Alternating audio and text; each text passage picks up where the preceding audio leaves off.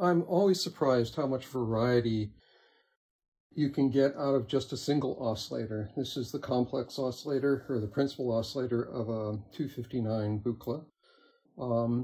And it's basically just a sine wave.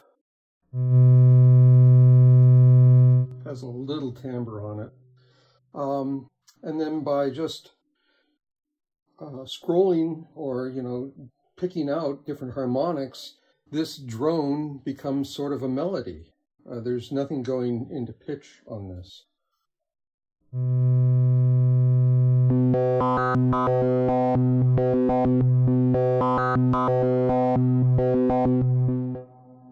And if I take that signal and gate it, go into a spectral processor, put a little delay on it, this becomes this.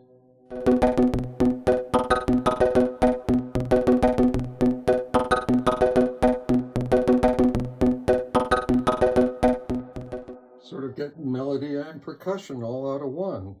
And I can further have the 16th stage drive this other sequencer, so we get some overall pitch transposition of that drone.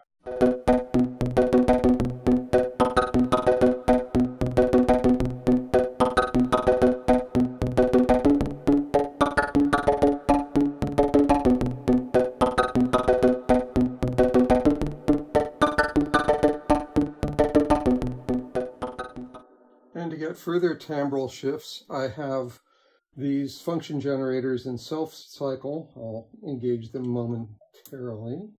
Let's just do it that way. The one is going to symmetry, and the other one is going to harmonics.